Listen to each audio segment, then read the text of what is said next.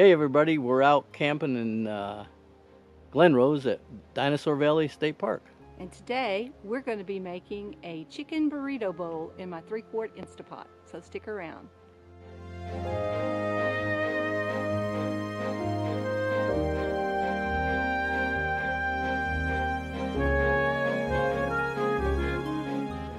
All right, tonight for dinner we're going to have chicken burrito bowls, and I thought it might be fun to show y'all how we actually cook in the Instapot.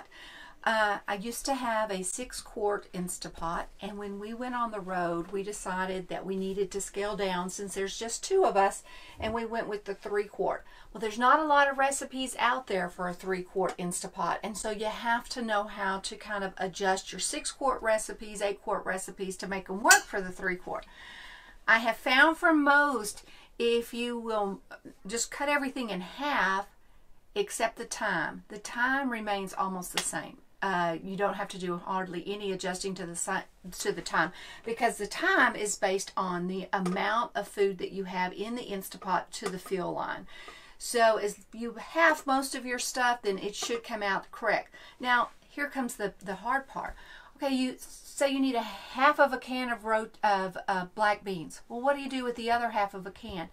Put it in a Ziploc bag and put it in the refrigerator, and then the following week you already have some ingredients to either make the same recipe or a different variety of the recipe. Say, like for example, you might do a chicken tortilla soup with a lot of the same ingredients. So let's go ahead and let's dive right into this.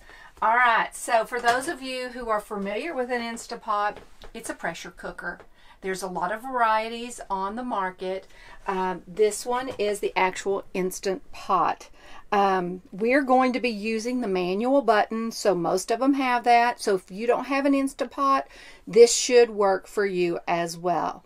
Now, what we're going to do is we're going to go ahead and we're going to put just a little, this is a 1 1/8 cup of chicken stock. Now, if you're doing a 6-quart one, then you would make it the full 2 1/4 cups. But we're only going to do half of that. So if you've got a 6-quart, just take all of this and double it, except for the time. The time remains the same. I'm going to put just a little bit of this 1 1/8 cup of chicken stock on the bottom of the pan. Then I'm going to layer the chicken in. These are thighs. You can use chicken breast. You can use whatever you would like to use that works for you. All right, I'm going to put these in, and I'm going to ask Bill to turn it off so I can go wash my hands for the next step. Now we are ready for the second layer. The chicken in there, and so we're going to take the taco seasoning, and we only need about a half of this, so we can have the other half the next time we want to do something that requires a taco seasoning. And you're just going to sprinkle it on the top of the chicken. Actually, let's do a little more. I think it's not quite half of it. Half yet. Okay, that should do it. Now our next layer is going to be the vegetables. So I have about a half a cup of frozen corn. You can do a half a can of sweet corn, whatever you want. I just happen to use frozen because it's easier for when I save it. So I'll put half of that. I'll put that whole thing in because I'd already figured it. Now I have drained and rinsed some black beans. I'm only going to put half of these rinsed and drained black beans into the pot on this layer. All right, that's about half. I'm also going to add to this layer about a half a can of Rotel tomatoes. Okay, and that completes that layer. The next layer is going to be our raw vegetables, and that's going to be our onions and our bell pepper. Now you can use whatever color bell pepper you want. You can use red and green. If you've got a 6-quart, I'd say do if you're doing it with a 6-quart, I'd say do a green one, a red one, whatever, and just a medium size. Now we're doing the 3-quart, so I just went ahead and chose a color. I went with green, and I'm going to put a medium bell pepper and about half of a medium onion in there. And that's going to go as a layer.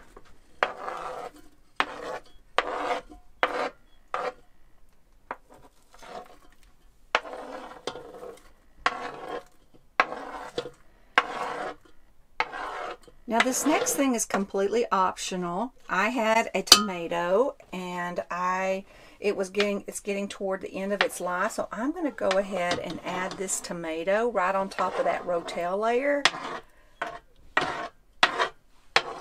just so that we don't waste a tomato. But that's going to use Uncle Ben's long grain wild rice. You can use regular rice, long grain rice here. And now I'm going to add this rice in here. Alright, so there you go. Let me show you what that looks like. Alright. Now I'm going to take the rest of the chicken stock and I am going to pour that into it, trying to make sure that my rice is completely submerged in it. And then it gets in there. Now, so there we go. Our rice is in there, submerged. Alright, so now I've closed it up. I've made sure that it's on sealing. I'm going to put it on pressure cook, and then I'm going to add 10 minutes to the time. Once it starts, it's going to cook. Once the steam builds up, it'll cook for 10 minutes. It's probably going to take about 10 minutes for the steam to build up, 10 minutes to cook, and then you want to let it do a slow release. And that means that when it says L, you wait for it to say L10 because it's sitting on low, and it's going to hit L10. When it does, it's going to be time to release the pressure. And I am simply, if you're a little bit afraid of this up here, I normally just flip it. But if you're new to it and you're a little bit afraid of it, take a cloth, throw it over the top. It'll also help protect your cabinets, so that if you're worried about your cabinetry and you're worried that steam is going to come up here and damage it, just throw a cup towel over the top of it. It won't hurt anything until you get used to it. If the idea of that doesn't bother you and you don't mind just hitting it with your finger or using a spoon to do it, that's fine as well. So now it's at 10. So it's not going to, once you let it go down on slow release, it is not going to have as much steam come out of it as it would if you were doing a quick release. There you go. See, it helps contain some of the steam. There will be some steam that still will come out through that.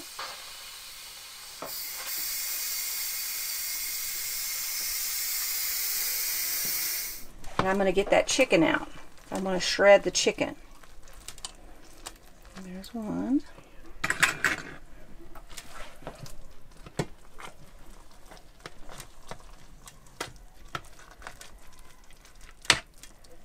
There's the other big piece.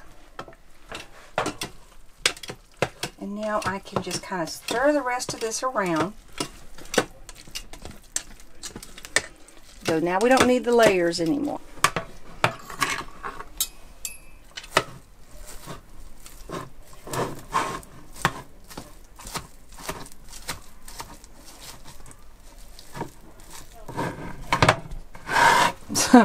My board is going crazy over here. Chicken is shredded to the degree that you want it. You put it back in here. Alright, I'm going to stir it all together. Now here's the deal with this. Because of the rice, you're not sure, if you're not exactly sure how much of it actually got submerged into the chicken stock, then just set your lid back on. Let it sit for about 5 minutes, and then whatever rice didn't get cooked will finish cooking just on the residual heat that's in there. If you haven't subscribed yet, we would sure love for you to become a member of our Nomad family and have you join us on our adventures. We have a lot more cooking, a lot more adventures, a lot more traveling to do, and we'd love to share it with you. So hit the subscribe button and the little bell to be notified whenever we release a new video. Okay, so it is set for 5 minutes, and any rice that wasn't fully cooked should be just fine now. So now you've got your chicken burrito bowl.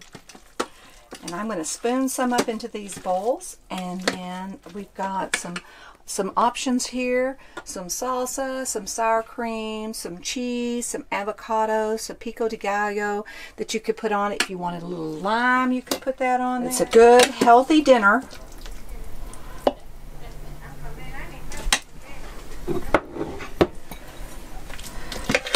For you and your family. And there's a little left over for lunch tomorrow. So, there you go.